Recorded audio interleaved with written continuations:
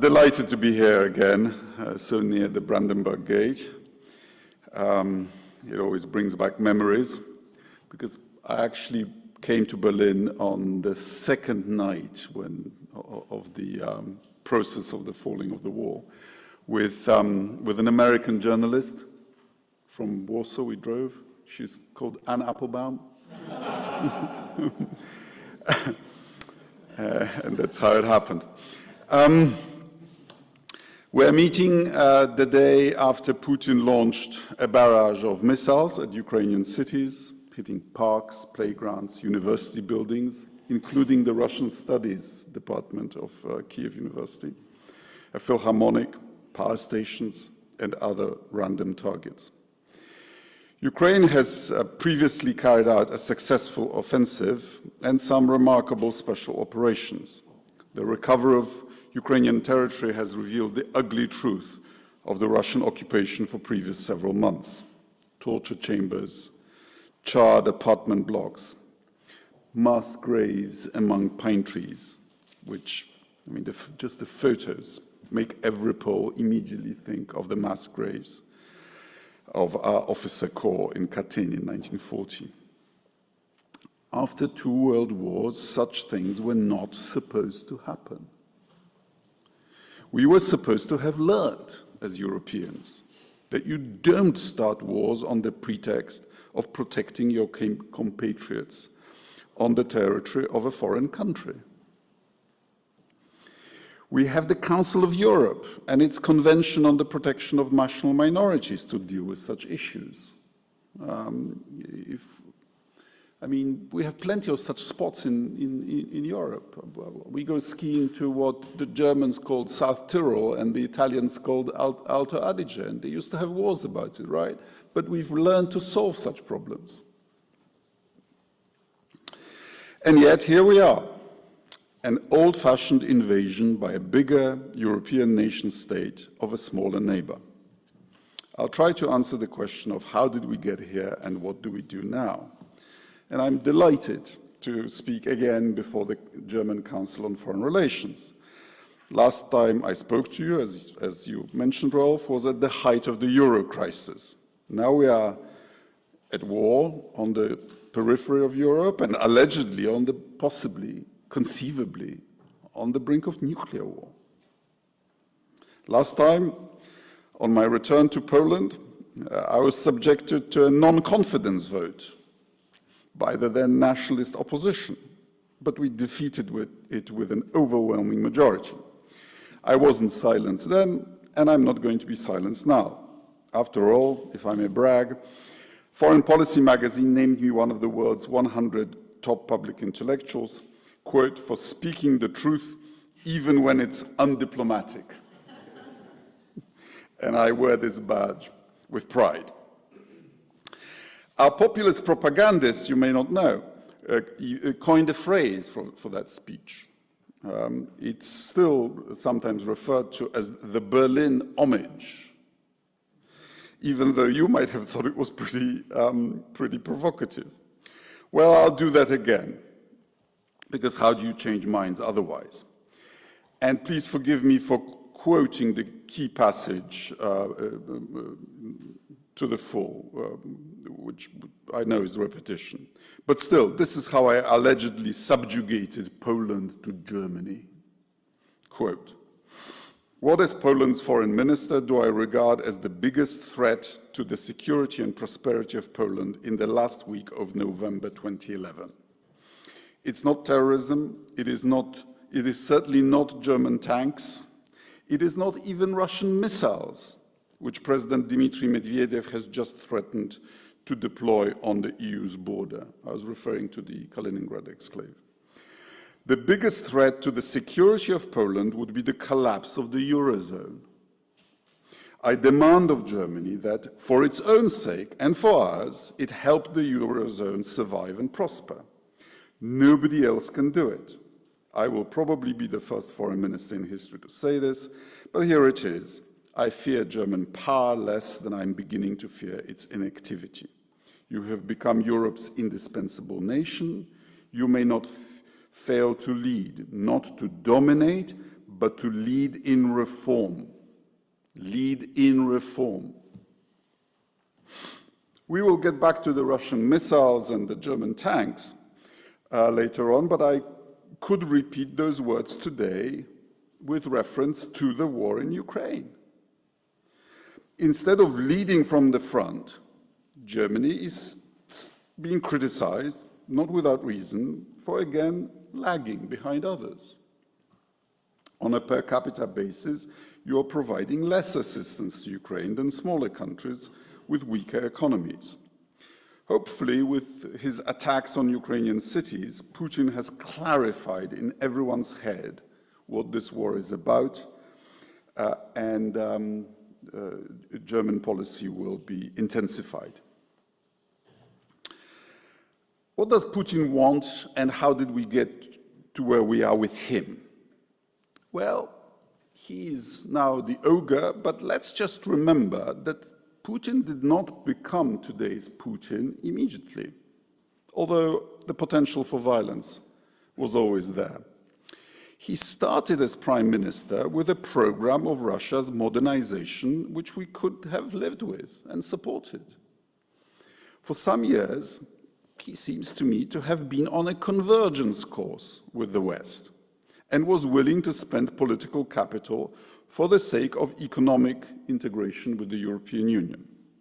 After Chancellor Merkel told him that Poland had a veto power over Russia's association agreement with the EU, he actually even tried to fix the Polish-Russian relationship. He came to Gdańsk in 2009 for the anniversary of the breakout of the Second World War. This was not a small thing. He was thereby acknowledging the Western narrative of the Second World War and departing from the Stalinist one, which claimed that the Second World War started in June 41.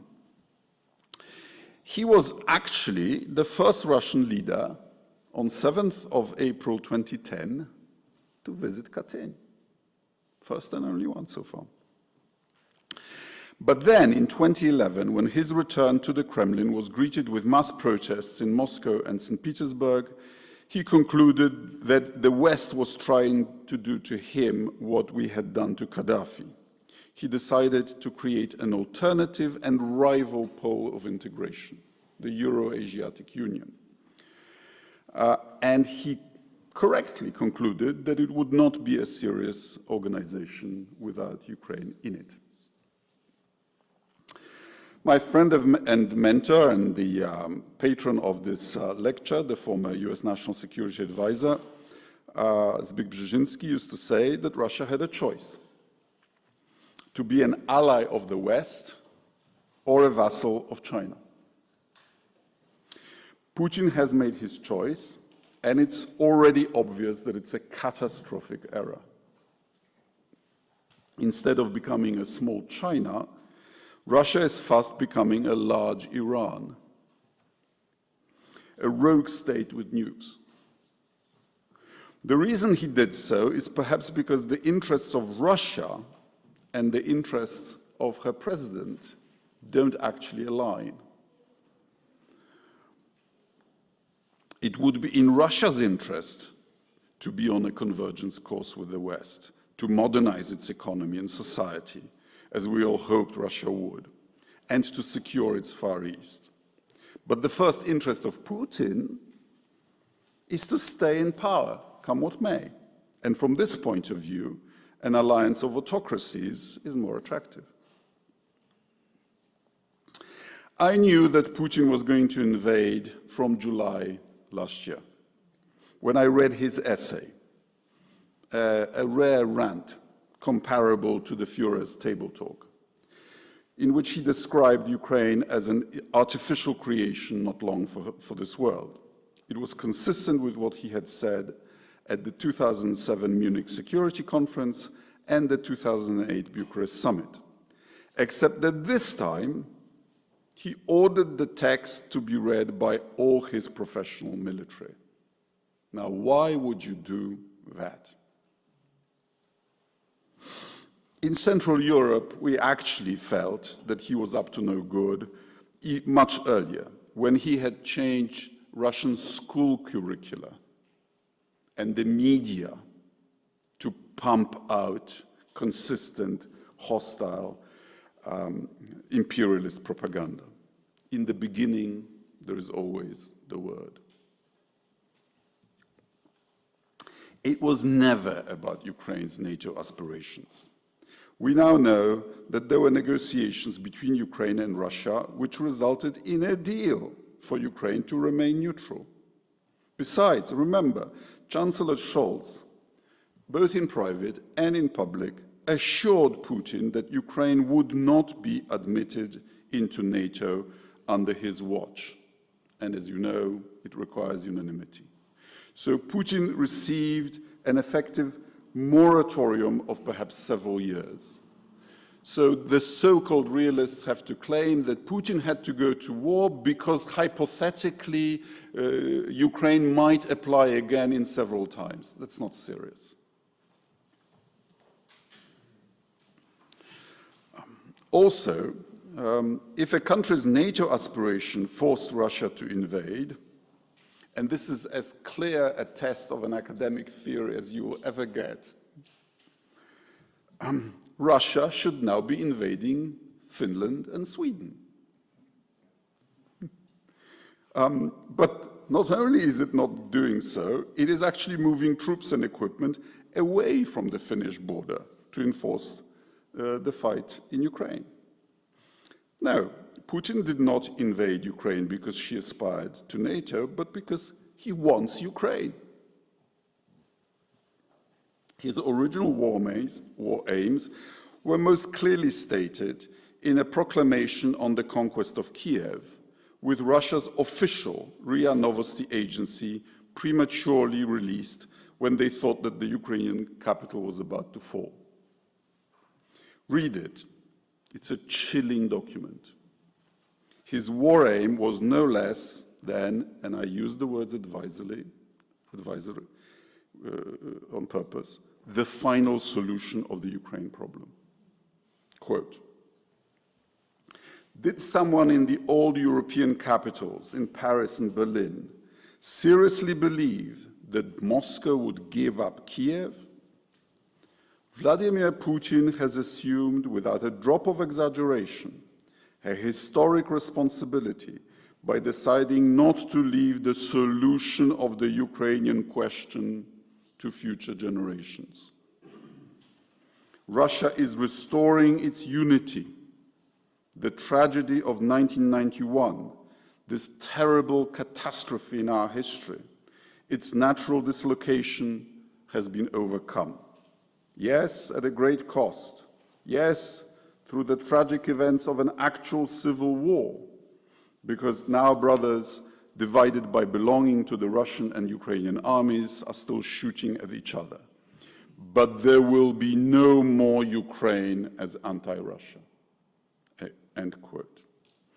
The plan was to do again what Russia had repeatedly done to Ukraine in the past, both in the 19th century and in the 1930s. Extermination of its elites, Russification of its culture and population, and the subjugation of its resources to Russia's own imperial needs. Ukraine could be permitted as peasant folklore, but not as a free and democratic nation choosing its own destiny and its own allies. So when Putin now talks about Ukraine disarming, recognizing the Anschluss of Crimea and making Russian a second official language, it is, from his point of view, only a stage towards achieving his ultimate goal. What does Ukraine want? As clearly stated by President Zelensky, Ukraine no longer insists on joining NATO, but it is now a candidate to join the European Union. It wants to join it in its internationally recognized borders, while Russia pays for the destruction it has wrought, and those Russian officials and soldiers who ordered or carried out the war crimes should face the consequences. It's clear that both countries' red lines don't yet meet at any point, and each still thinks they can win. Ukraine thinks that it can win because its cause is just and its people are fighting like lions for their very existence as a nation. They also think that Russian morale may one day snap, like it did on the eve of the Bolshevik Revolution in 1917, when Russian soldiers shot their own officers rather than continue to fight. Putin thinks he can win because he still has the capacity to wreck Ukraine's economy, and he thinks that we in the West are so degenerate that we will choose to surrender rather than energy economies in the winter. Notwithstanding his nuclear threats, he may also hope that bringing Belarus into the war might tip the balance. What Karl Clausewitz famously said about war, that it is the continuation of politics by other means, works in reverse too. Russia and Ukraine are already negotiating on the battlefield.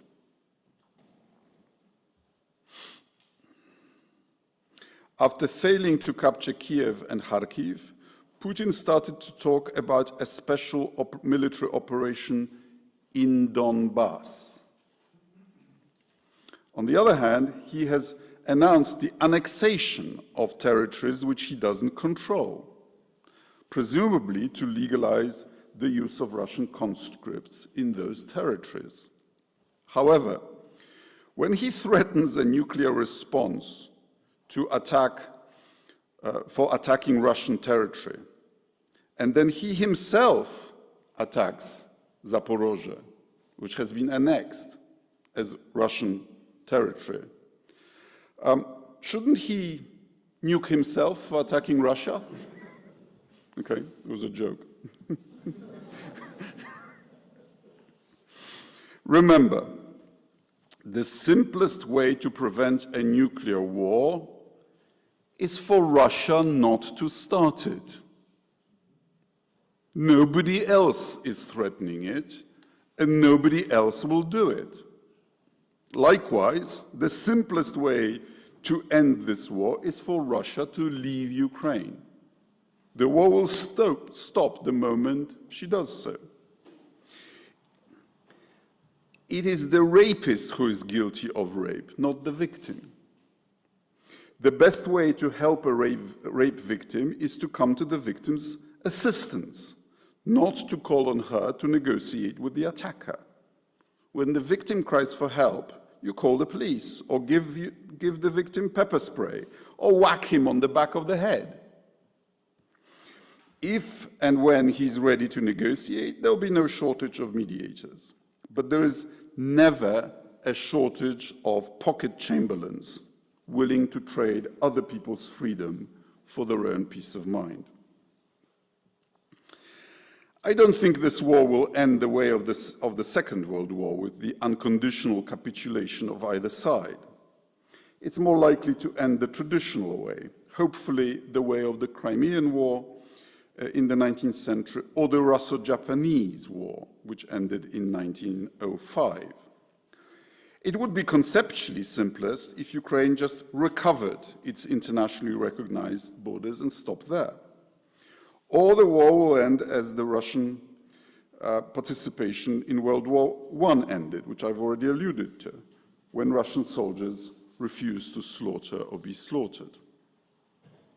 Either way, the shortest route to peace is to speed up weapons deliveries and economic assistance to Ukraine, to persuade Vladimir Putin that the conquest of Ukraine cannot succeed.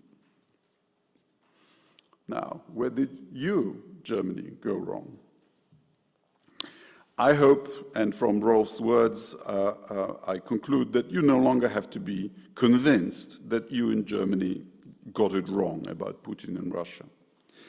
That is not to say that anybody was wrong to try to entice Russia our way. No, that is not the charge. We should always, even now, offer countries to choose a better path. Perhaps you drew the wrong conclusion, the wrong lesson from the West's success in the Cold War. Some of your public intellectuals seem to think that it was won by Ostpolitik, the recognition of the DDR, the Helsinki process, the intra-German people-to-people exchanges and dialogue. But they're not so keen to remember that the Soviet Union would not have been so amenable to Ostpolitik without the 300,000 NATO troops defending Germany, without firmness in responding to the deployment of Soviet intermediate missiles in the 1980s, or even perhaps Star Wars.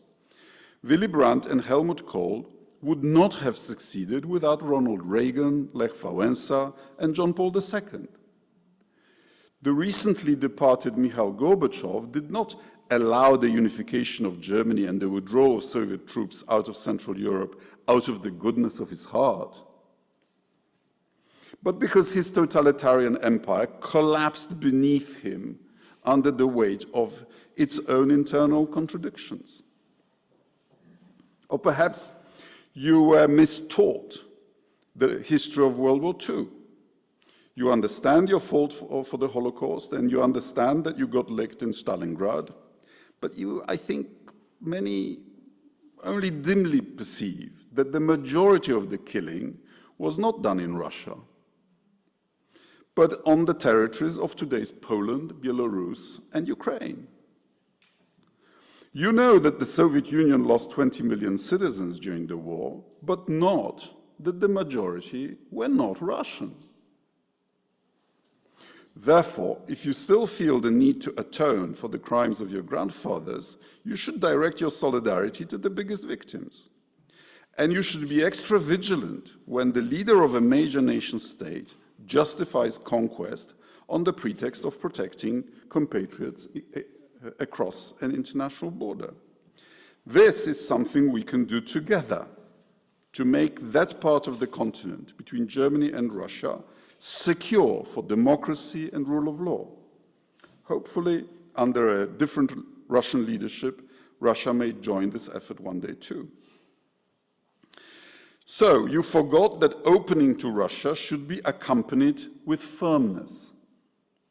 You built the Siberian gas pipeline from the Soviet Union back in the 1980s, but at that time, it was the US that was providing the firmness. After the end of the Cold War, it was all carrots and zero sticks. You developed a nice theory of transformation through trade, which belied the reality of getting hooked on cheap Russian gas. You agreed to build first Nord Stream 1 and then, even after the Anschluss of Crimea, Nord Stream 2. We told you that it was a purely geopolitical project.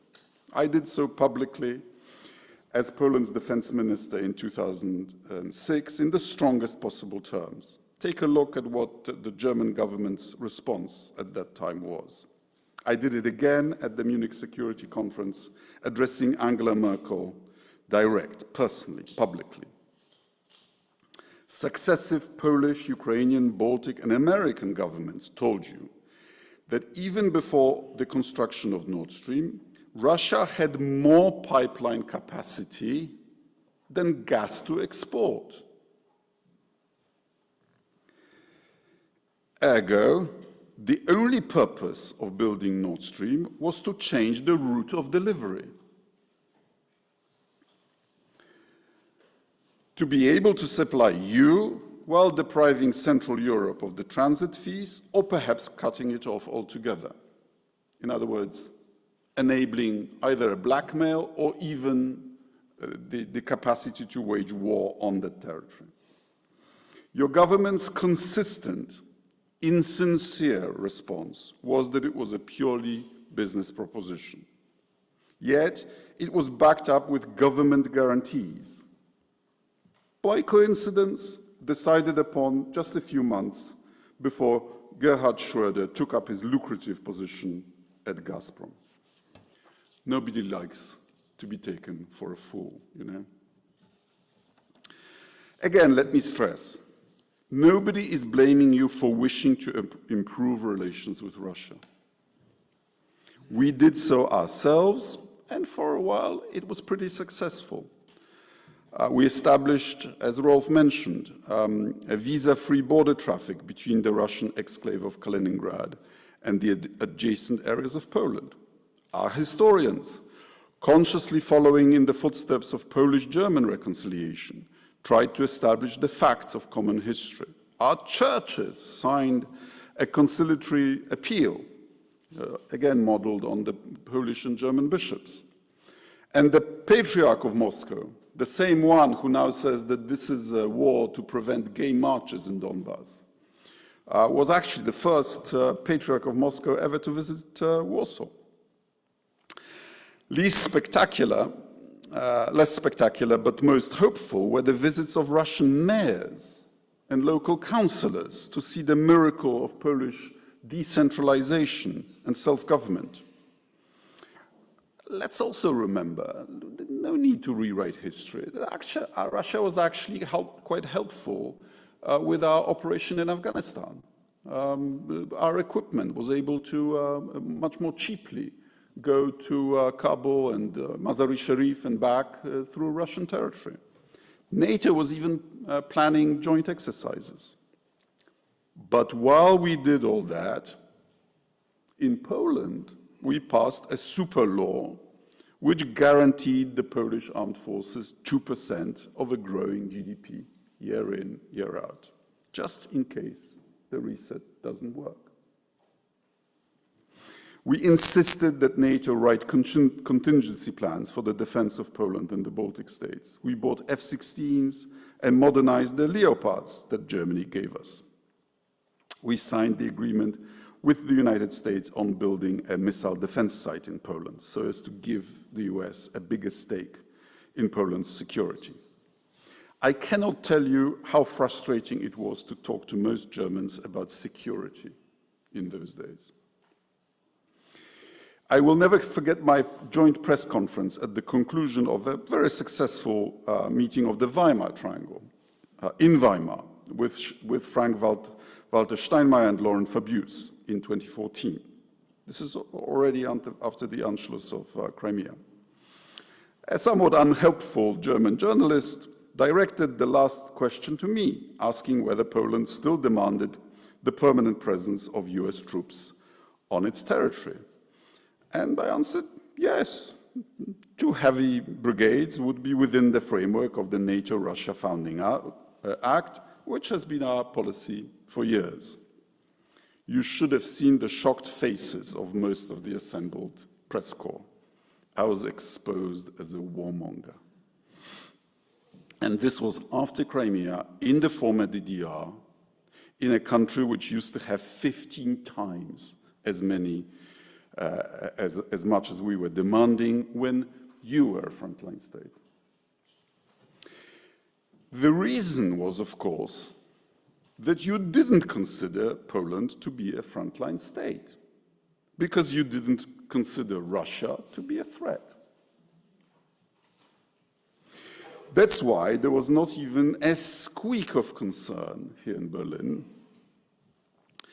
either among your politicians or in the press, when Russia deployed nuclear-capable Iskander missiles in Kaliningrad with the range to reach Berlin. I don't want to rub it in, but let's just recall the spirit of those times. According to Pew opinion polls, up to 1/3 of Germans at that time wanted to be in an alliance with Russia against the United States. So, you didn't listen to our warnings and you got it wrong. On Russia, we've been proved right. I don't expect you to apologize for 30 years of patronizing tones. I just expect you to listen to what we say now.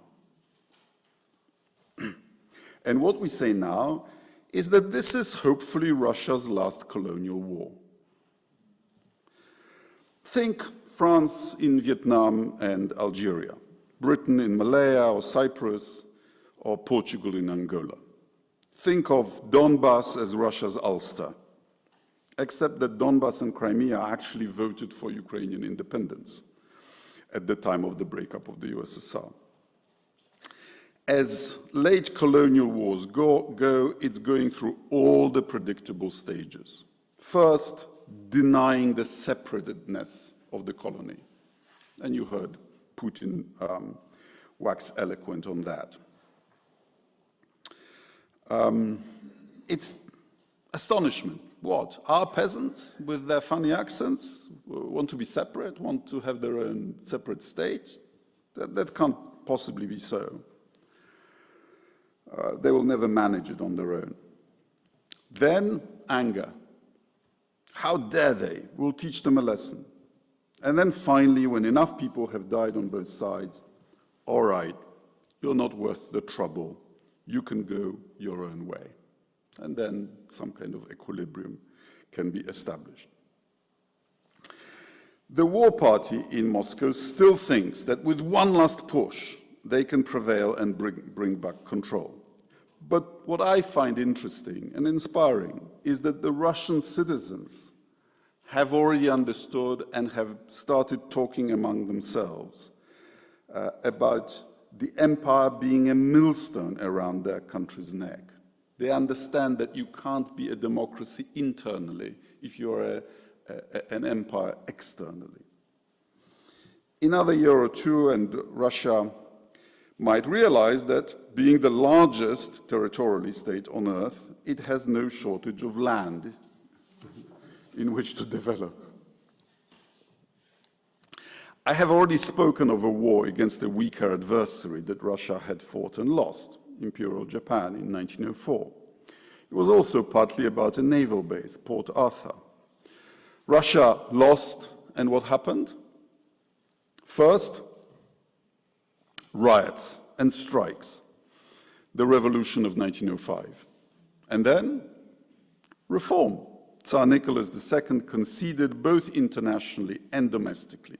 A constitution was passed, a parliament was formed, a relatively free press was allowed for the first time. If it hadn't been for World War I, Russia might have evolved into a more open and maybe even democratic society. What do we do now? What should Germany do?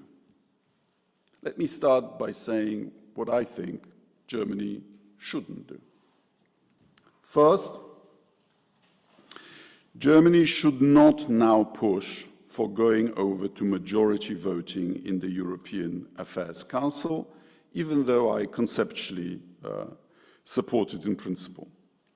Remember, you and France were the patrons of the Minsk process that was supposed to solve the issue between Russia and Ukraine.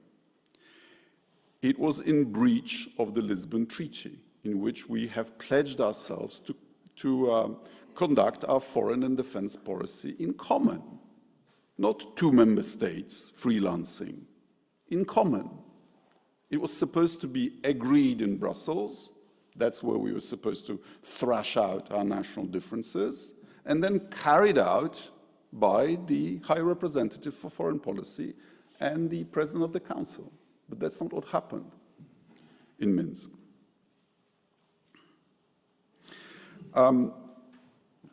Two of you, as EU's most populous member states, carried the policy on its own initiative, largely ignoring the views of the only country which, unlike you, is a neighbor of both Russia and Ukraine, namely Poland, let alone those who are even more alarmed by Putin's trajectory than us, the Baltic states. Well, it was a failure. Ukraine did not recover its internationally recognized borders, and Putin was not deterred. But Lukashenko was a star of the European diplomatic scene for a while. The problem is not personal, it is structural. France and Germany both, for the first time in their histories, are surrounded exclusively by friends and allies. But not everybody is so lucky. Your joint policy towards Ukraine and Russia proved that you did not accommodate the concerns of flank countries, of border states, in your calculations. And since your joint policy failed, we have no reason to trust your judgment in the immediate future. On the contrary, trust needs to be rebuilt. Remember, double majority voting, as provided for in the current treaties, would mean that France and Germany, plus a couple of very small states, would have veto power, whereas an alternative coalition, either for or against anything, would be almost impossible to put together. So what others are hearing when you demand going over to majority voting is, we may have failed on Russia-Ukraine, but give us your veto power, and we promise next time we will be more communautaire and more successful. The chances that most member states accept this logic are low. I suggest you do it the other way around. First, rebuild trust and allow institutions to carry out agreed foreign policy. Then let's discuss voting reform, and I think we'll need to be creative about what system of voting we should have. There are all kinds of systems, including the one in your Bundesrat. Second, don't rearm on a purely national basis. This is what Germany should not do, okay? And I know, we've been urging you to do this for years. The US has been urging you. And now that you say that you will do it, how can anybody possibly object?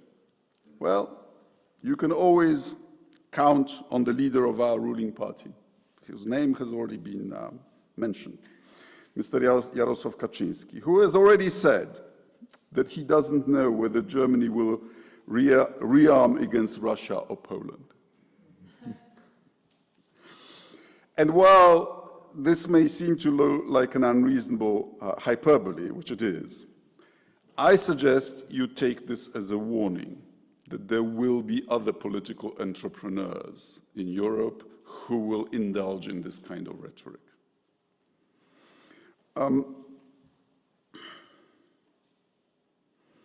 Henry Kissinger once said of Germany, "Too big for Europe, too small for the world."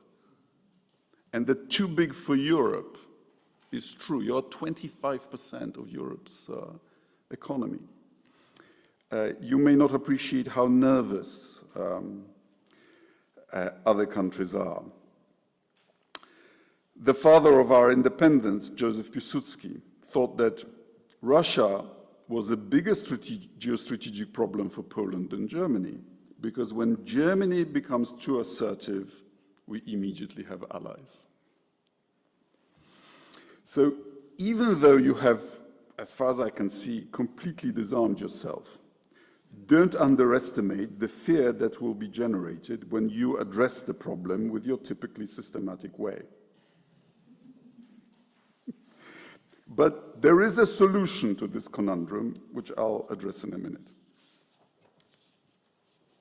Third, don't fight for a permanent seat at the UN Security Council.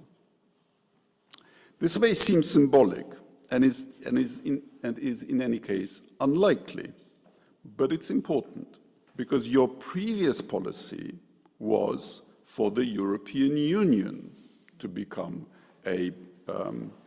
to get a permanent seat. This is a question of teleology, of where do you want to be in a decade or two or three? What is your ultimate objective? Is it a European superpower, or is it Germany as a superpower? It can't be both.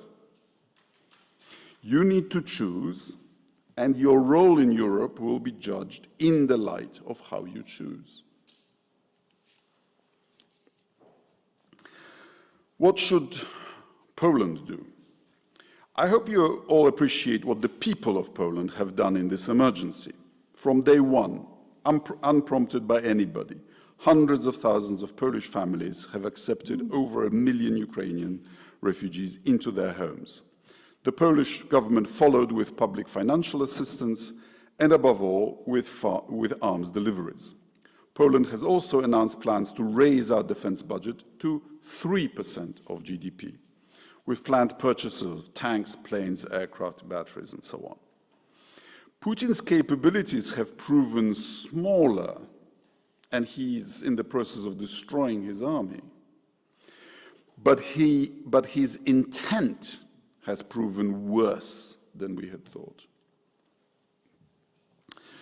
But Poland will be truly secure only when Ukraine is whole, free, and European. Personally, I believe that after the reception of refugees and the delivery of arms, the best thing that Poland can do for Ukraine would be to solve Poland's issues with the European Union, to return convincingly into compliance with the rule of law, to abide by the judgments of the European Court of Justice, and thereby mend its relations with European institutions. Ukraine needs Poland as it was before, as an icon of a successful transformation and an example to follow on Ukraine's road to Brussels, and also as an influential member of EU councils able to influence the membership negotiation process. To restore Poland's bona fides as a member of EU's G5, I believe it would be useful for Poland to return to the path of convergence with EU's currency, the euro. What could Poland and Germany do together? And I know it doesn't seem likely today, because Wolff is of course right, that there is an anti-German obsession, at least in public media in Poland. First, if you now accept that Putin has broken post-war taboos and needs to be stopped, then we need each other for common defense.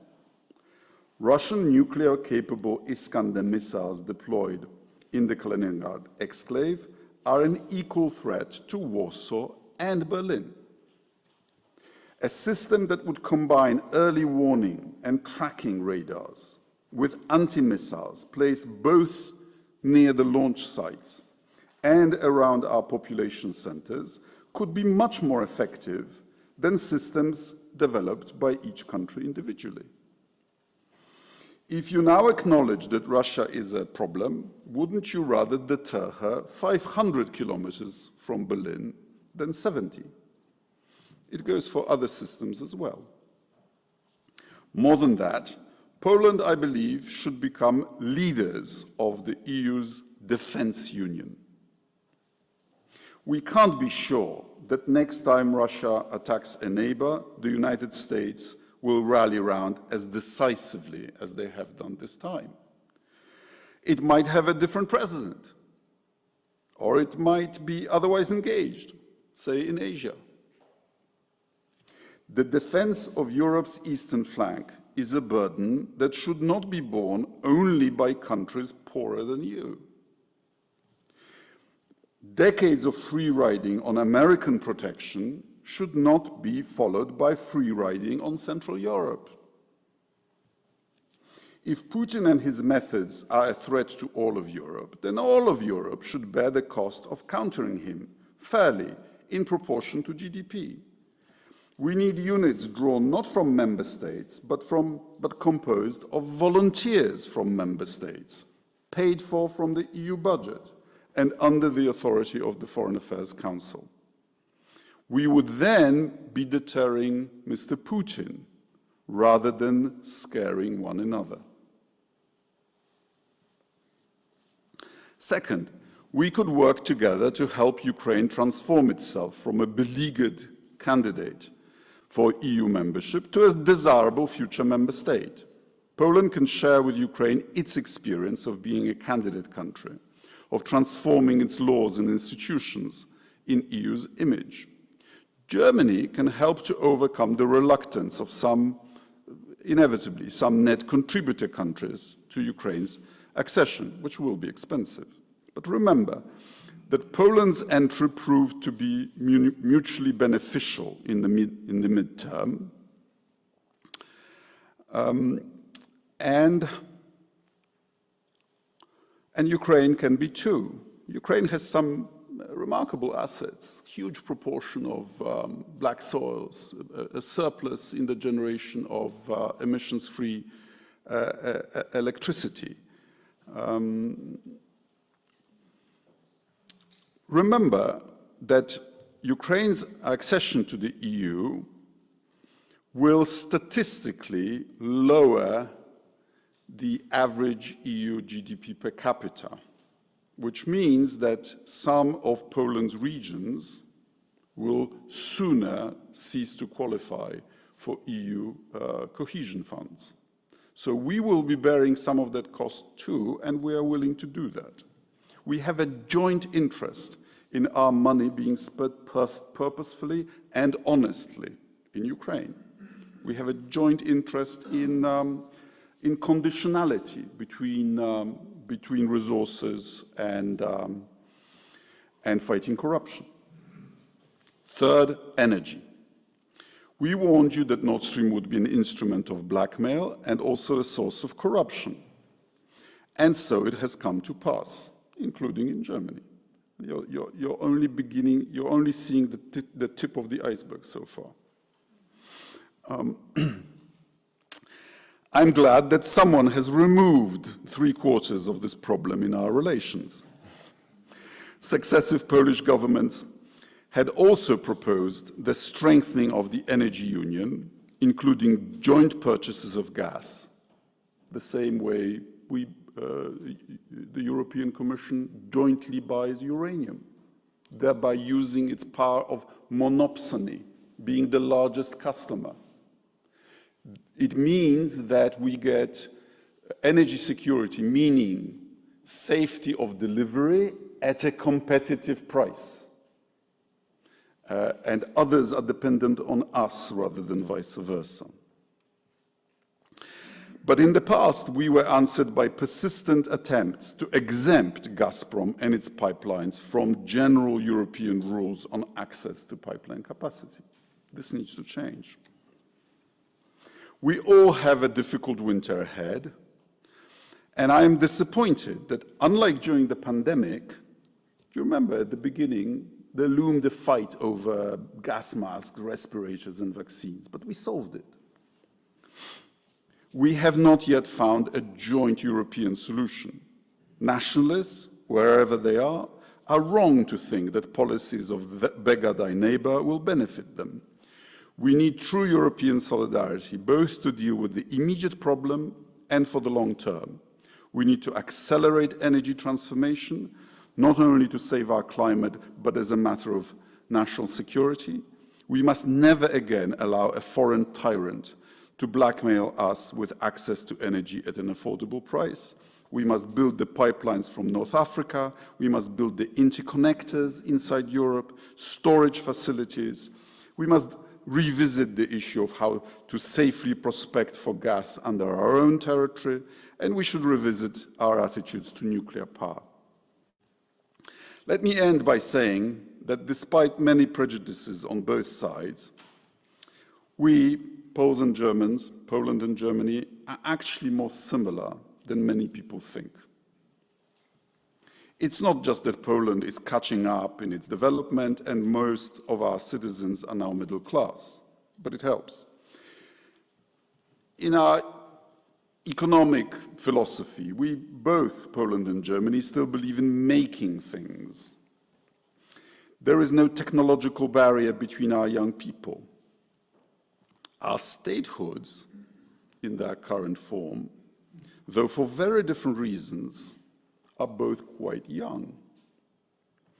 I'm stepping into dangerous territory here again, and I expect to get into trouble, but I'll say it anyway. You were the aggressor in the Second World War. We were the victim. You capitulated. We were technically on the winning side, but in fact, we both lost the Second World War. We both had limited sovereignty after it, and both recover it fully only with the collapse of the Soviet Union in 1991.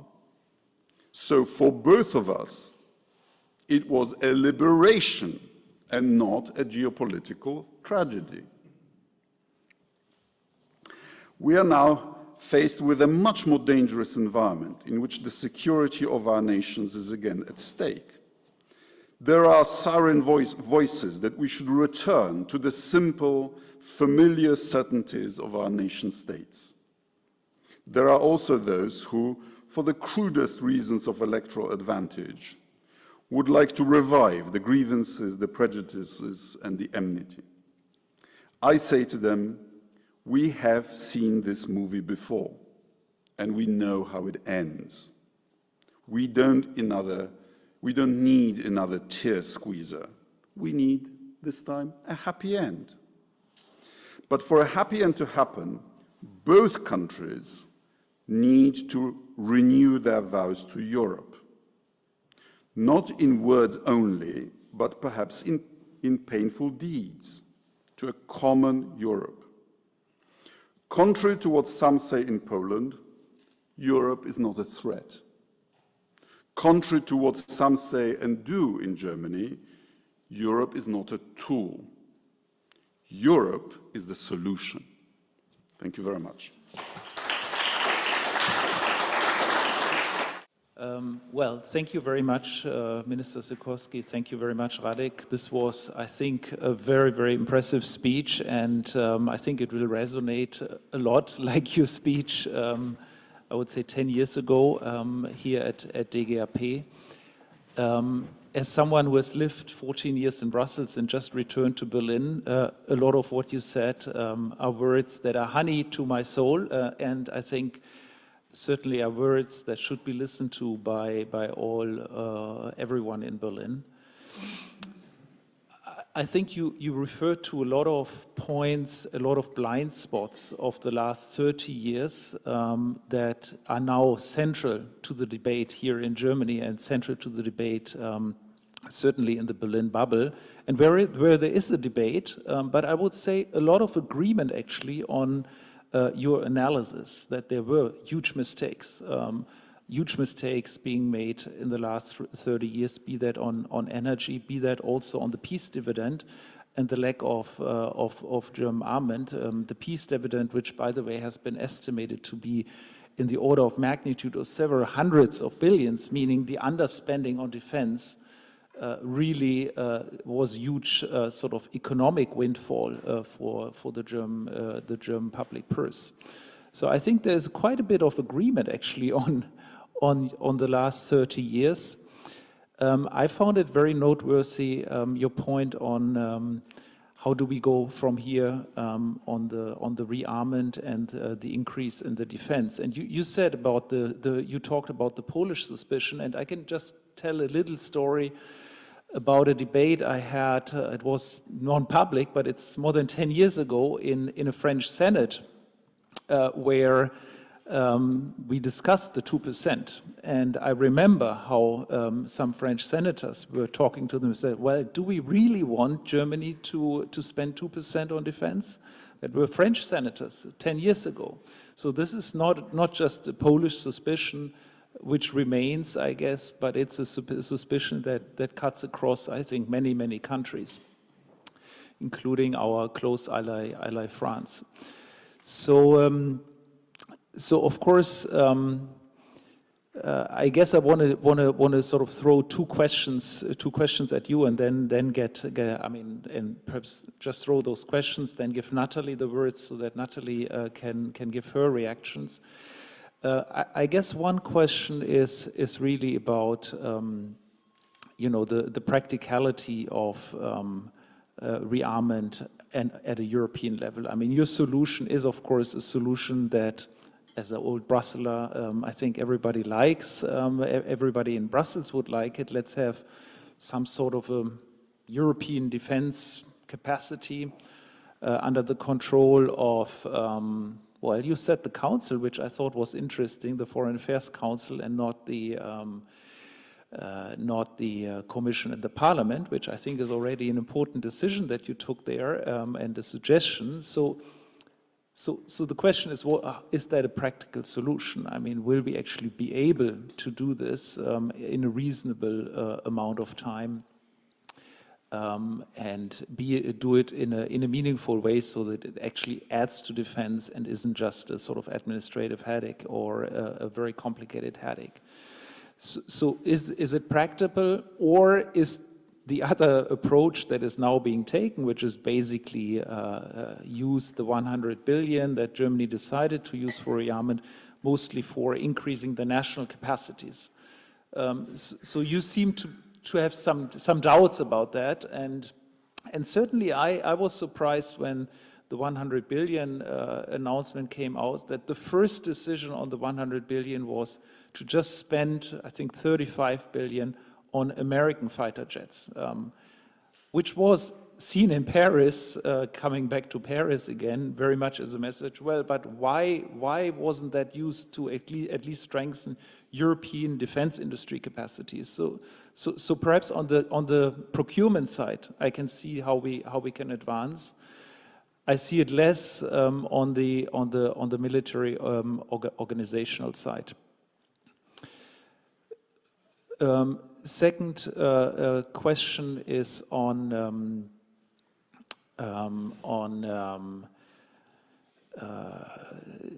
well, I wanted to talk also about the support to Ukraine, and I think that before I come to the questions, so the support of Ukraine, you highlighted that, how important it is. I think there your call for leading from the front is a call that echoes with a discussion we had a few weeks ago here when Germany's defense minister was sitting here, and we talked exactly about that, and she was actually suggesting that Germany should lead from the front, but of course there is still quite a bit of doubt whether enough weapons from Germany are being delivered. At least the numbers are not so convincing.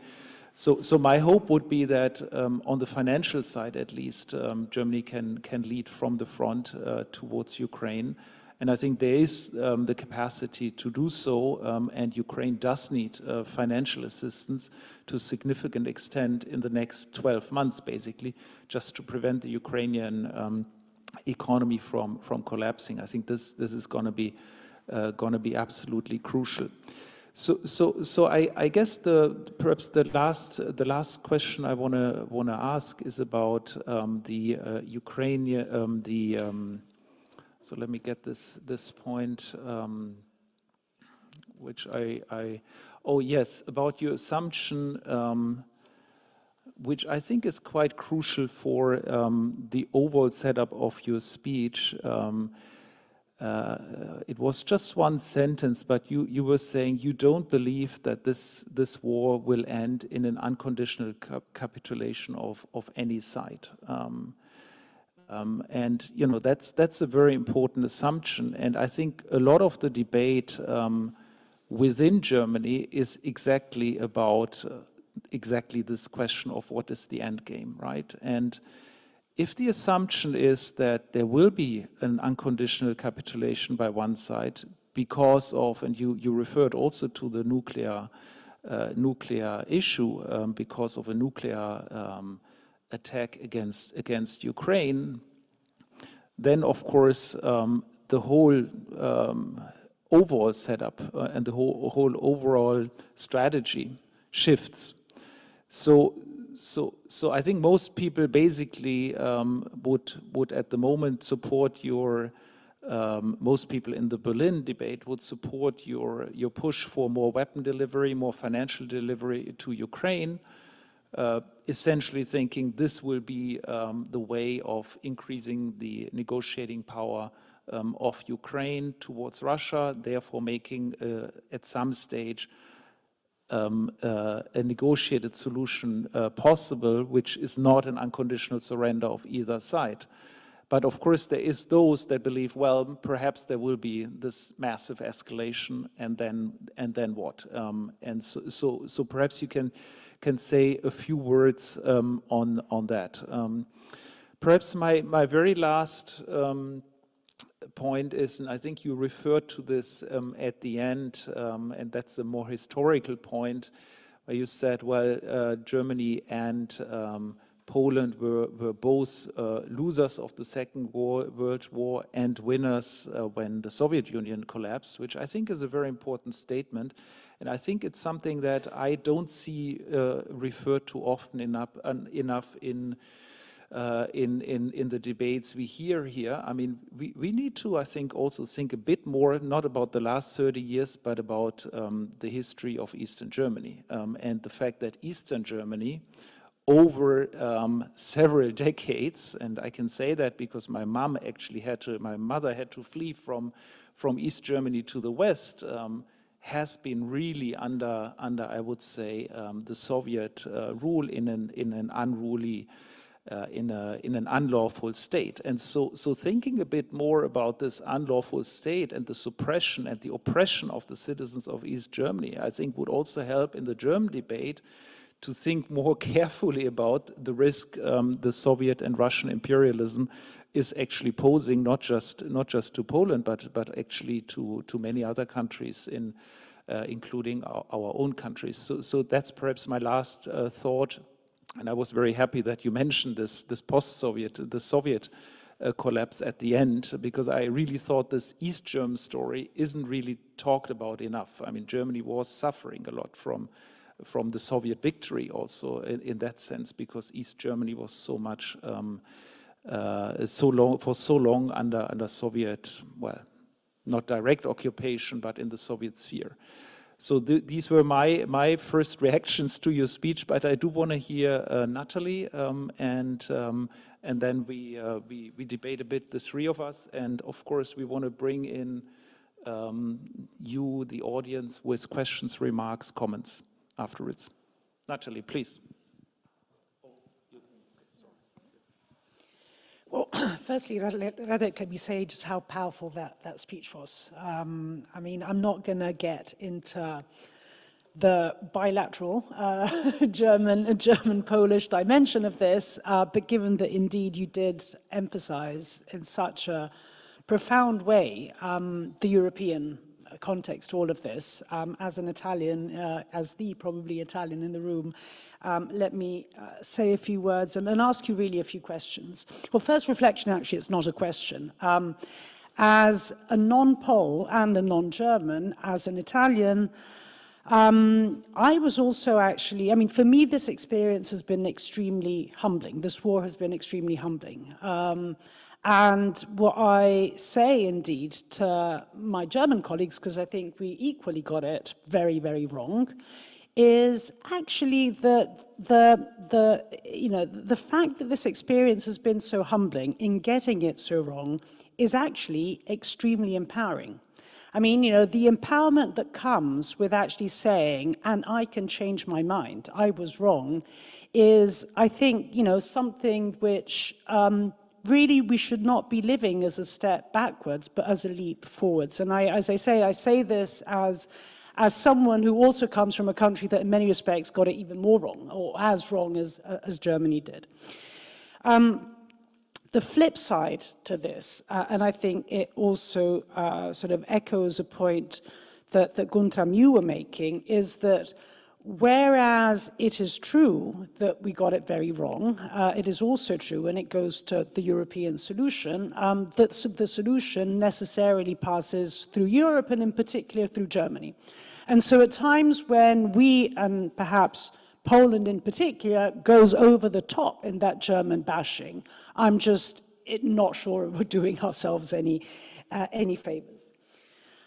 My third question, and then I've got a fourth set of reflections which are a little bit more articulate. Third question is actually very, again, similar to Guntram's question. I mean, I was struck when you sort of went through the possible phases of this war, and you actually ended in a surprisingly optimistic way.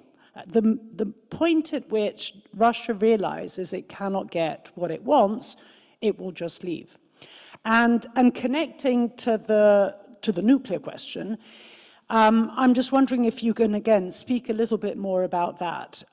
Is that, you know, a realistic or the most plausible scenario, or is there not an equally plausible scenario in which Russia understands that it's lost and it wants everyone else to lose with it? And how do we handle that? And then the sort of final set of reflections are really, as I say, reflections about Europe rather than about the war or about Germany and Poland. Now, I think sort of Europe has come through over the last 15 years two very bad crises, and what I mean by bad crises are crises that were bad for European integration, the Eurozone crisis and the migration crisis, and one rather good crisis, a bit odd to talk about it in this way, I appreciate, which was the pandemic. And what I mean, of course, by the good crisis is a crisis through which Europe refound its mojo again. And my question is, what kind of crisis for Europe is this war? And you could really see things going in very different directions. On the one hand, it's very clear that the extent and extreme, really, of this external threat has been incredibly unifying.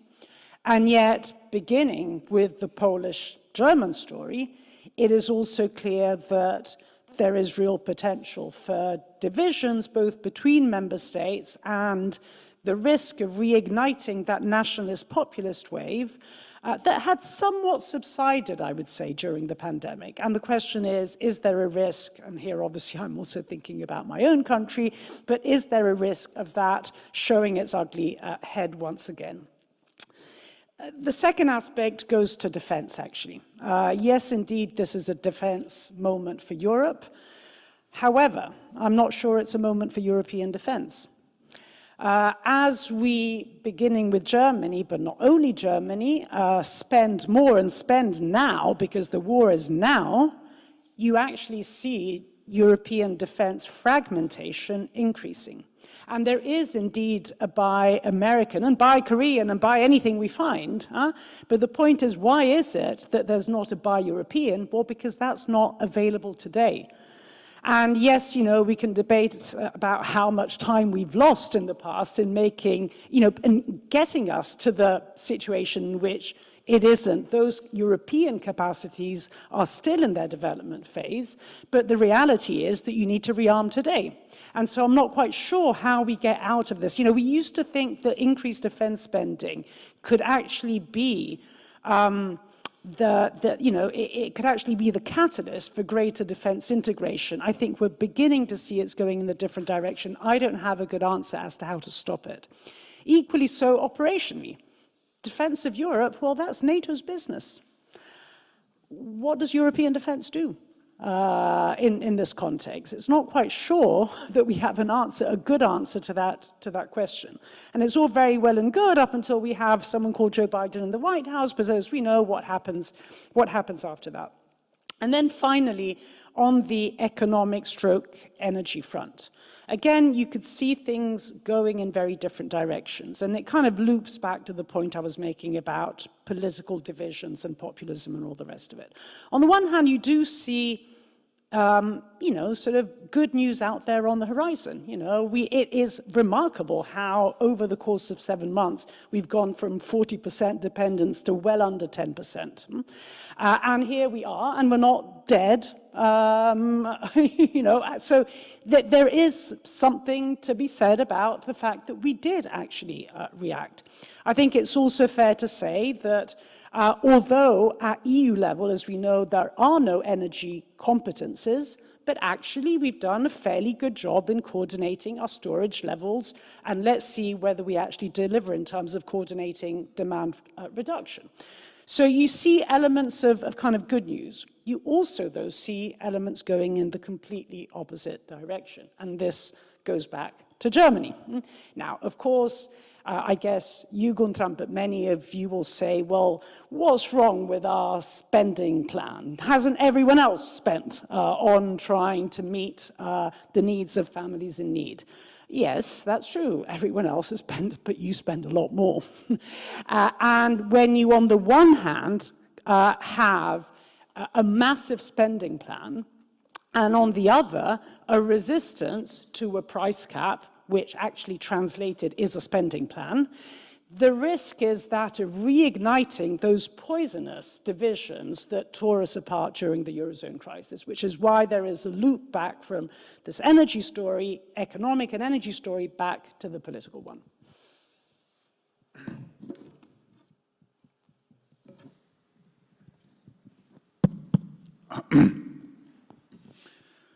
Let me start with the purchase of F-35s, right? I have a theory about it. My sense of humor will probably get me into trouble again, but, but I'll tell you anyway.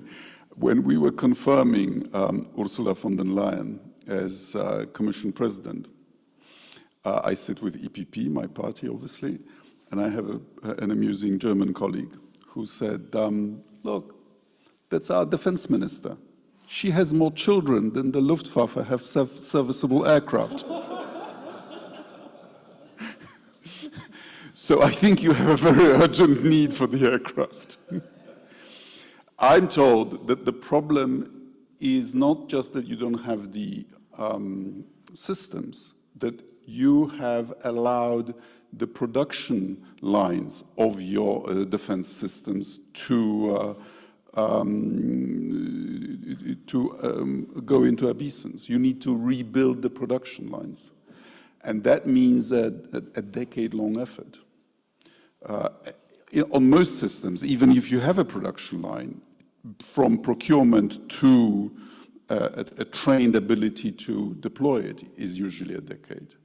So if we want to be more secure in a decade's time, we need to act now. Now, on European defense, I agree, it's very, very difficult. Ursula von der Leyen, of whom I'm a big fan, devoted to European defense a big chunk of her State of the Union speech last year. And she didn't commit, she formulated it in the form of questions to member states. Basically, are you really serious about this? And the non-response she received meant they were not serious, because they aren't. European defense is talked about, but you need to follow the money. Defense is very expensive. We have created the European defense budget, but it is 7 billion euros for the whole continent for 7 years. In other words, 1 billion per annum for the whole continent. It's nothing. I mean, it'll be spent on useful things like military mobility, strengthening some bridges and so on. You can't fight a war for that, with that. And there are, of course, constitutional problems, including in Germany, about serving in another army. But it's actually a constitutional issue per se, because it's the core of national sovereignty.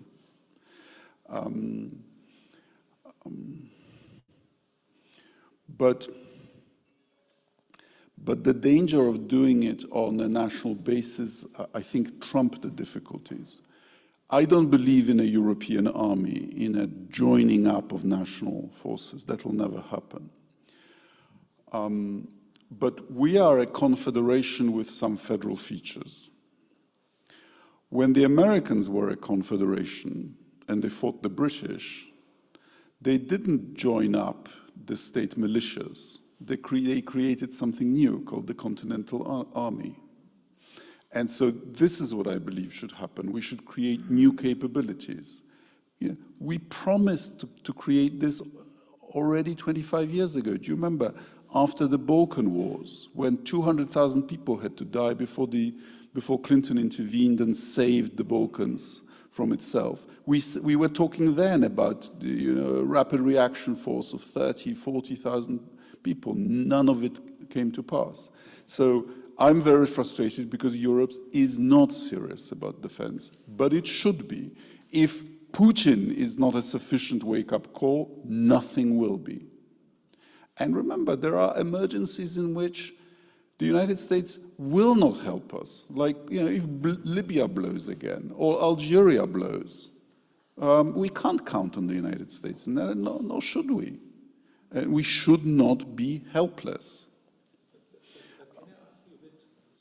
So, sorry, can I ask you on that point? I mean, I see that, and I think it's a nice vision, but I don't see how it solves the problem of national rearmament. I mean, you said yourself that Germany now needs to rearm and needs to buy these F-35 because it needs them now, but at the same time you say this is creating suspicion elsewhere. The solution for that is not to create, let's say, a rapid intervention force at the EU level. So I mean, so there seems to be a contradiction here in terms, or is it just sort of a medium-term promise to gradually transform the national capabilities into European ones, or how do you see that issue? I think this is really the core question to me.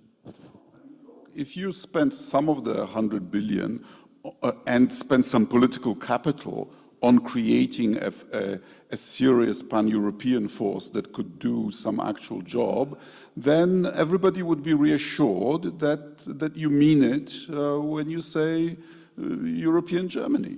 And if you spend it only on Germany, then we only rely on the NATO structure, which is good, which at the moment is of course, necessary and irreplaceable. But I'm thinking a decade ahead.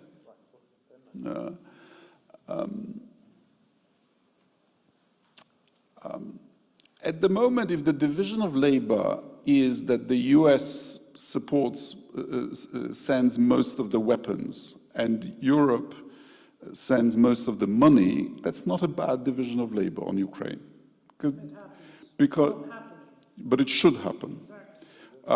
Because wars, unlike battles, are not won by tactics, they are usually won by economics. And whose economy collapses deeper, will be important. And at the moment, Ukraine's economy is collapsing faster than the Russian economy for a very obvious reason. The war is in Ukraine and not in Russia. So we as Europe can help that. On the end game, Putin is not Nicholas II. Nicholas II may have been an autocrat, but he was a legitimate ruler of Russia. The trouble with Putin we have is that he has lied to us so many times that he's completely non-credible. Would you trust the future of your country to the words or the signature of this man? If you're a Ukrainian, you wouldn't. So we can't be surprised. So we have this very tricky situation in which the replacement of Putin is a possible side effect of the war, but also a precondition for peace.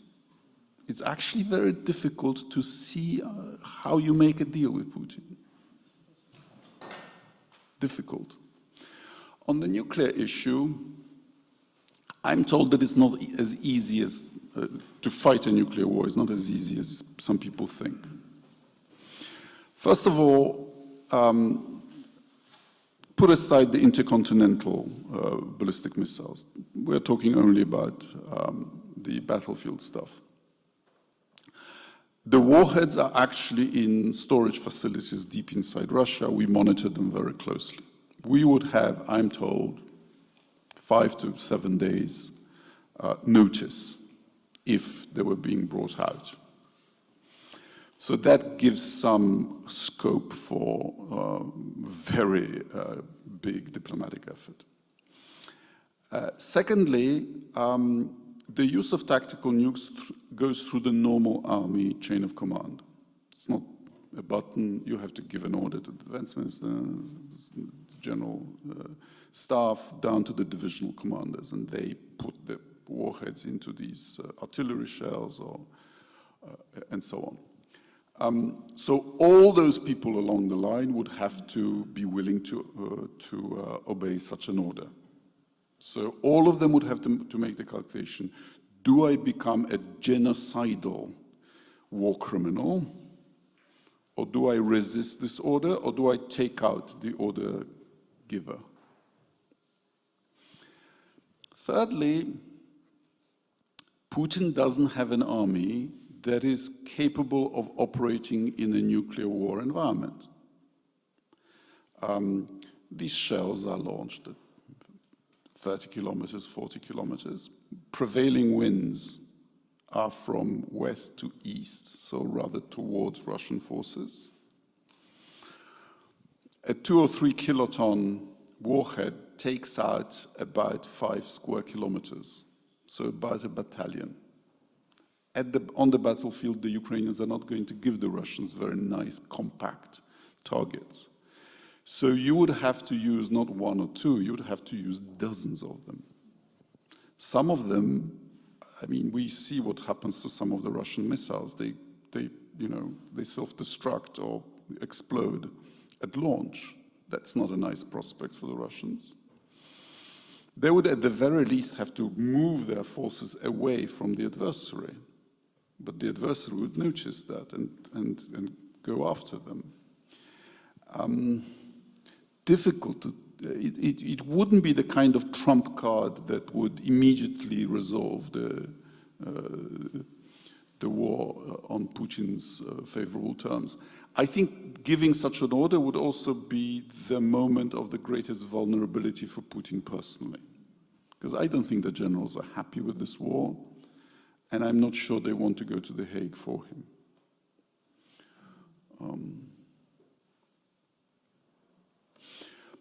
On the history, this is a whole different subject, okay? In Germany, find it surprising when you tell Germans that you were also partly a communist state, you know, you're also partly a post-communist country.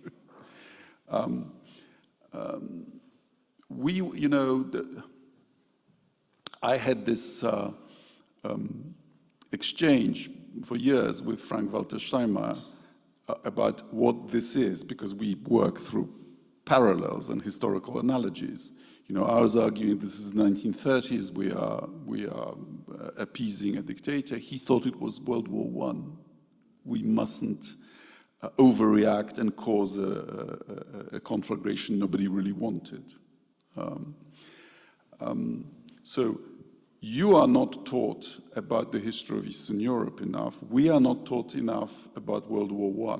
Because you see, in Poland, we think World War I was rather good because it gave us independence. Whereas in the West, disaster, right? But that's another issue. I think I addressed Nathalie's point about a nuclear scenario. So one more thing to say there.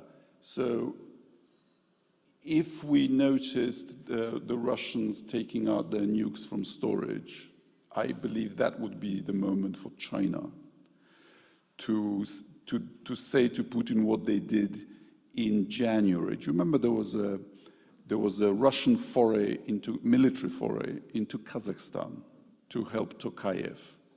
And I'm told they withdrew within a week because China told them, get out or else, or we'll break all trade relations with you. So the Chinese, Russia is now a vassal. The Chinese, I think, have the power to tell them no. And I would count on China to be responsible in such a situation. Is this a so-called good crisis? Yeah, well, we don't know. It depends on how we react and whether we win and Ukraine wins. But lessons do need to be drawn. I know one thing for sure, that is that if we have a change of power in Poland next year, and of course I pray that we do, Poland will end this two-front war with Russia and Germany at the same time.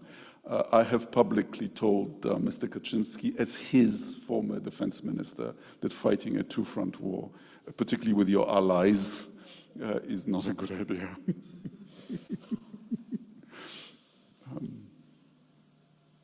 Yep.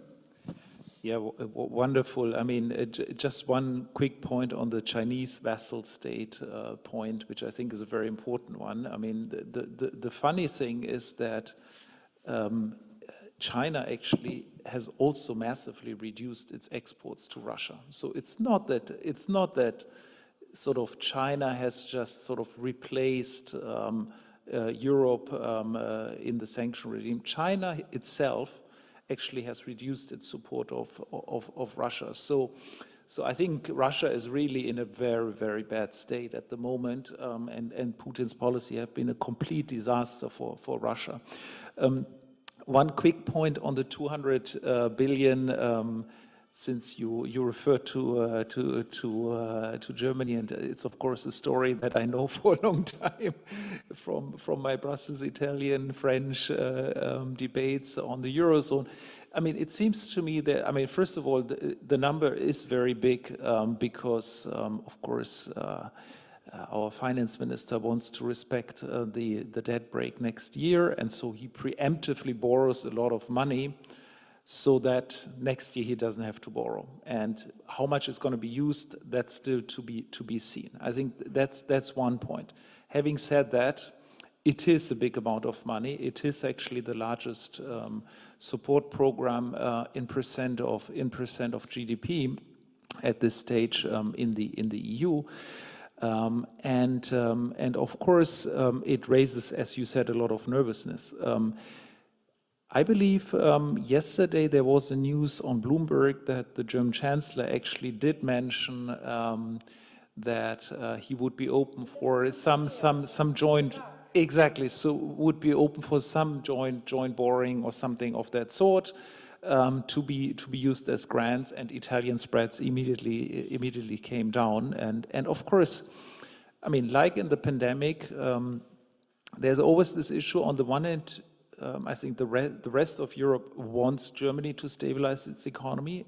It's really important that Germany does so during the pandemic. It was the same. It helps the rest of Europe. But if it does too much, it creates distortions in the single market. And so this, just as an aside, at some stage, as the program becomes too large and the spending becomes too large relative to what others do, I think there is a case for joint borrowing or joint action to stabilize markets. Just to make that point very quickly, which is a bit outside of this discussion. Okay, I think we have a bit of time for questions for Radek and Nathalie. Who wants to ask a question? So I'm starting here. 1, 2, 3. Can we get the mic? Oh, the mic is here. Okay, wonderful. Please. Thank you so much, Arndt Freitag-Loringhofen. Radek, wonderful speech, very thought-provoking as well. I have a question about trust in Germany, which you mentioned a few times in your speech. When, at the time of reunification, Helmut Kohl wanted to be a good European as well and pushed for monetary union and political union, even in Europe. How much has the belief in Germany's Europeanness eroded since then from a Polish point of view, and I would also be interested from an Italian point of view? Let's collect if you have von Schöpf. So can we get a mic here?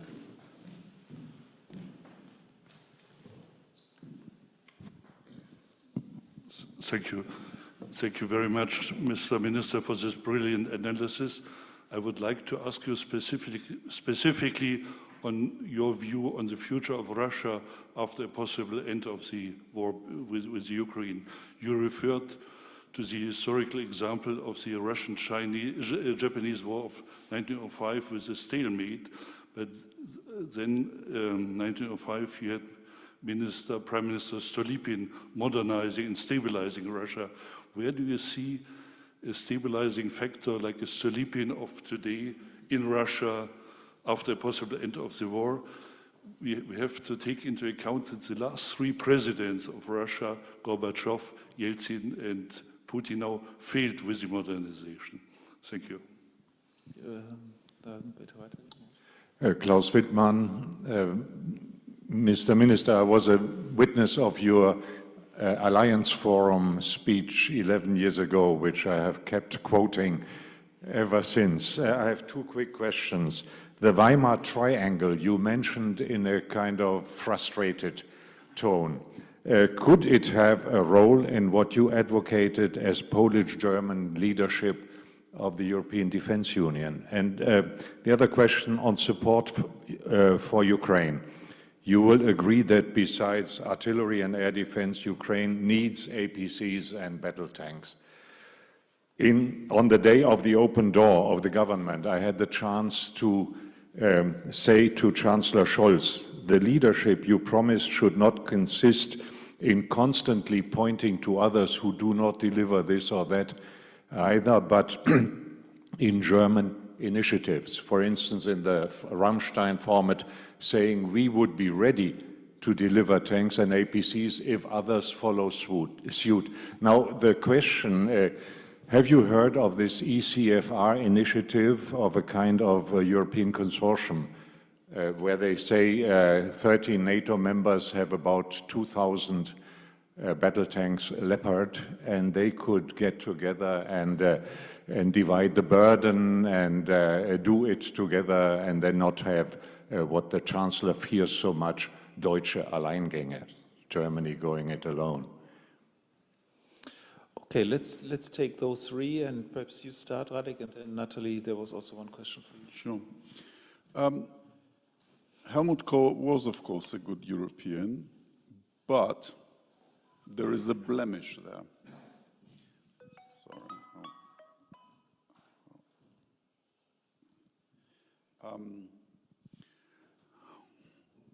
When Germany, the old Federal Republic and Communist Poland signed the border treaty in 1971, whenever it was said that the final recognition of the border would be done in the eventual treaty. And Helmut Kohl was somewhat reluctant to put it in the 4+2. And only when he went to Washington, the issue wasn't discussed with President Bush. A journalist asked President Bush, and there was, we perceived it as reluctance and as pandering to the ex-police unions at that time. So this question, which should have been, which we thought was resolved, suddenly became an issue. And an American journalist asked President Bush, so what about the Polish-German border? And Bush, having not discussed it with Kohl, said, oh, that's all settled, that's a done deal. And Kohl had no option but to admit. But that was regarded as troubling in Poland. So he's not perceived quite the way you'd like it to perceive him.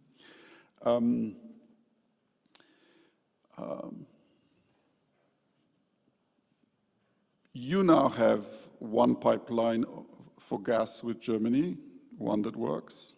We have one that works. And there is one from Ukraine via Slovakia and the Czech Republic, the old Brotherhood pipeline. We need, I think what would restore trust, once the war is over and once we have a new, under a new government, we resume some kind of relations with Russia, would be to have an energy union in which everybody's interests this time are respected, rather than do it selfishly. That was the biggest problem in Polish-German relations, the Nord Stream issue, and I think we now have a much better basis on which to resolve it.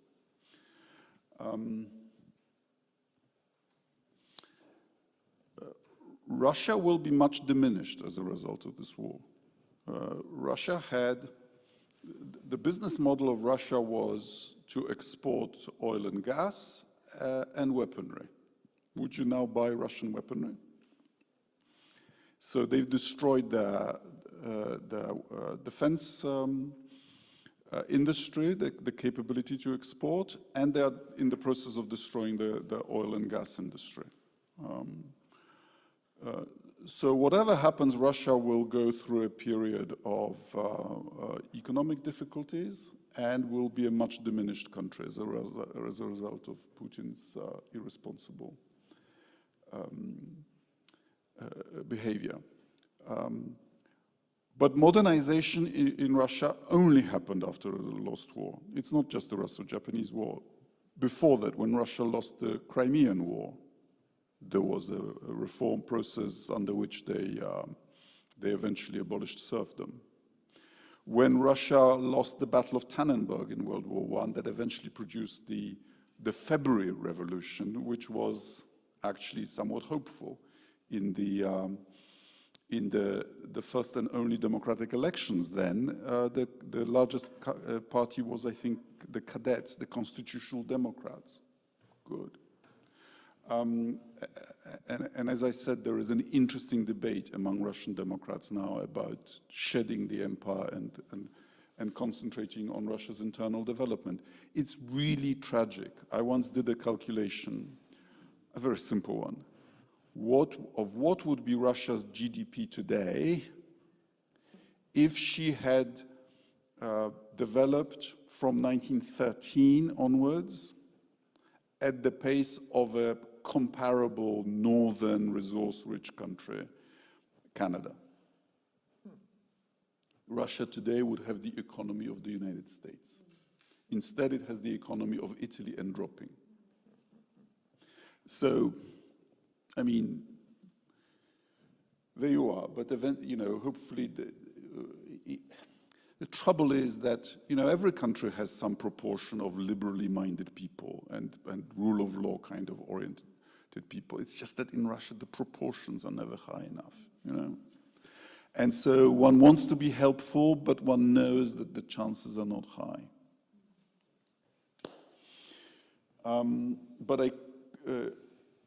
But the Indians have a saying, or at least I heard the saying from an Indian, that countries reform themselves only when it's almost too late. Okay, maybe, inshallah. We should certainly encourage them, because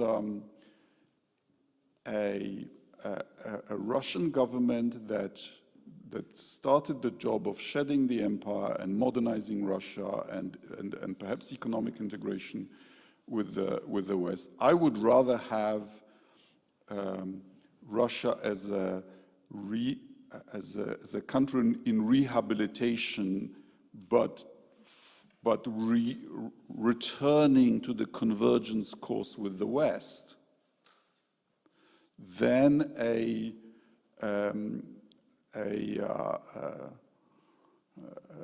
member of the autocrats alliance seething with resentment against the West. Out of very selfish Polish reasons, I'd rather Poland be securely in the center rather than be on the front line. Being on the front line means you sometimes become the battlefield, not good. And also, if Russia had a change of leadership, it would probably mean that the next day there would be a change of leadership in Belarus, which is important, because actually Belarus would be much easier to reform and digest and Europeanize than Russia. Yes, I was speaking here of the Polish-German partnership because it seems so unlikely now, given the level of rhetoric in Warsaw. But yes, ideally, Weimar Triangle should be the motor of that, and that's one ray of hope. Actually, there was a meeting of foreign ministers a couple of months ago. So under the radar, the current Polish foreign minister seems to want to keep that channel working and perhaps planting the seeds of something good for the future. Because yes, the French have been keen, at least in words, on Europe, the puissance, you know, and even talking about the nuclear deterrent and so on. And they have experience of creating expeditionary forces. I mean, this could be a good thing, but it would need Germany to really and truly choose a European future also in that area. You know, combining the great power attributes of Germany, the economy, with the great power attributes of France, namely the nuclear deterrent and the permanent seat. You know, President Macron has been appealing to Germany to agree to such a deal for some years, to no avail hitherto.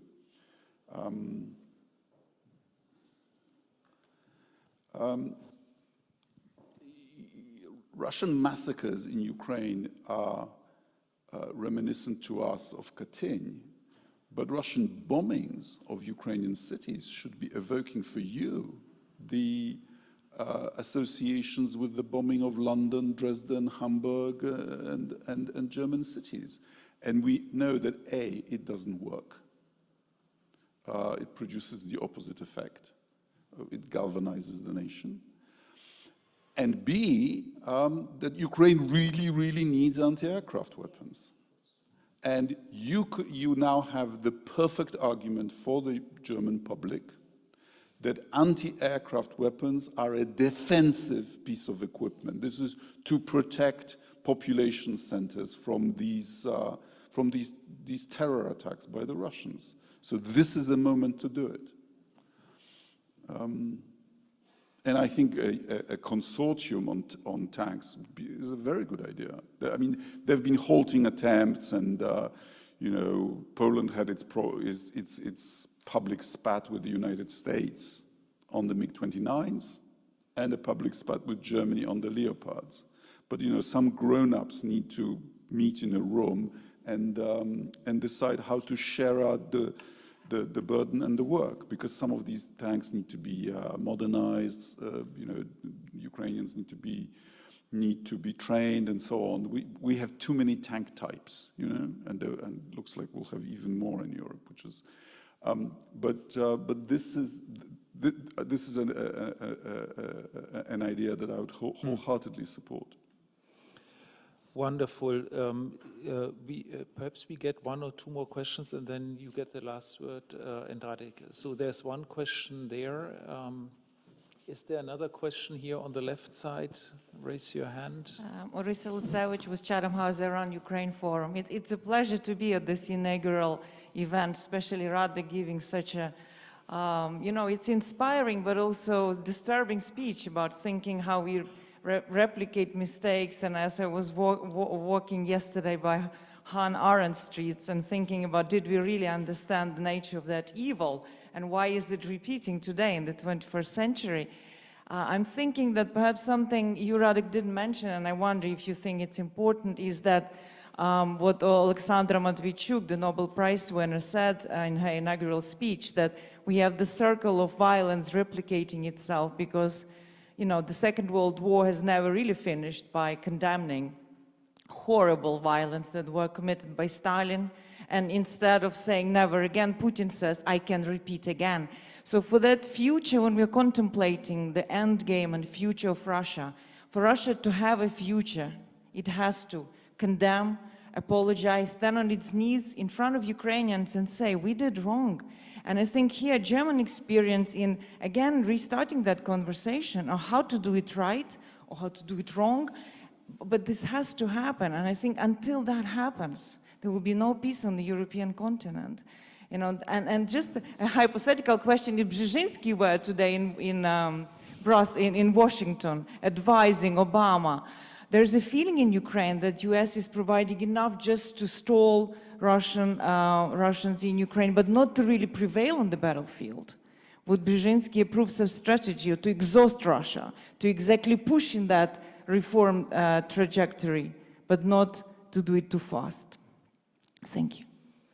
Okay, is there any other question? Yes, please. And then we have the last word. We have to stop sharp it, please. Thank you. I'm Hanna Malhamäki from Finnish newspaper Helsingin Sanomat. I would like to ask Mr. Sikorski, how obvious do you see the possibility of change of thinking about Europe in Poland? Because we know Peace Party and we know that this time it's actually increasing the nationalistic thinking everywhere in Europe actually is kind of increasing. How probable is it to raise that modern new wave of European thinking that you said would be needed? Thank you. Okay, so I give Nathalie, perhaps you the word, and then... Very briefly, just two thoughts. I mean, the first actually going back to this discussion of, you know, we could talk about it in terms of both defense and energy. You know, how do you walk and chew gum at the same time? How do you spend more on defense, which inevitably means, you know, spending on non-European, while at the same time fostering defense integration, which actually I think echoes another question, which has to do with energy. How do you both ensure energy security without forgetting the energy transition? Well, the answer to both questions is more money. A lot more money, yeah, because you need to do both at the same time.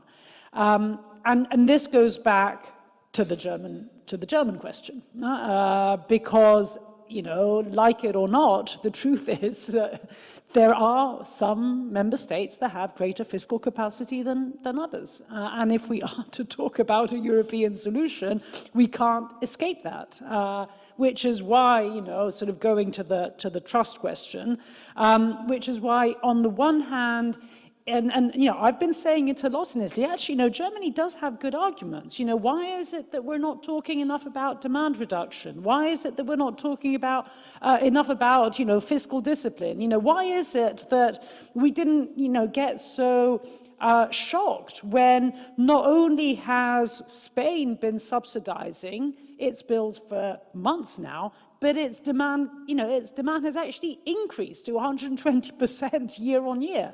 And yet when Germany does it, hey, shock. You know, so I've been making these arguments back at home, but I think there needs to be a recognition in Germany, which I think there isn't enough of, that given that the only solution to these things is more money, there is not a route that bypasses Berlin. You should not be thinking that the West doesn't want you to win. This is not true.